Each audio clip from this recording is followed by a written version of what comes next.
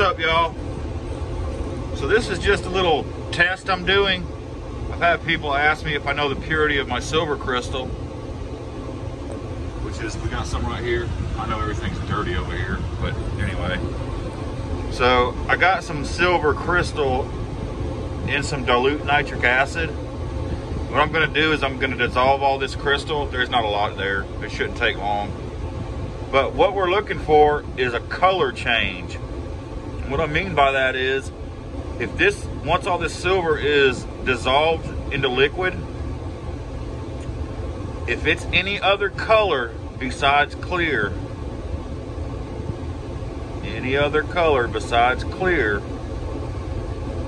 we got a problem. It's not pure. So, if once we get this dissolved and we still are left with clear liquid, we have at least 0.999 fine silver, if not better.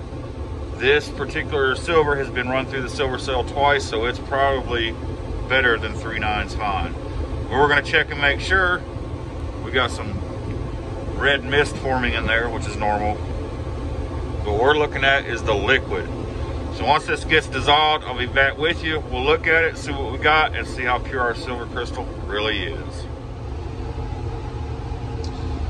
All right, guys. So this is our solution. There is no color to it, if you can tell. But it's crystal clear. There's a comparison to some distilled water that's boiling. That is crystal clear. So guys, it looks like we got some pure silver.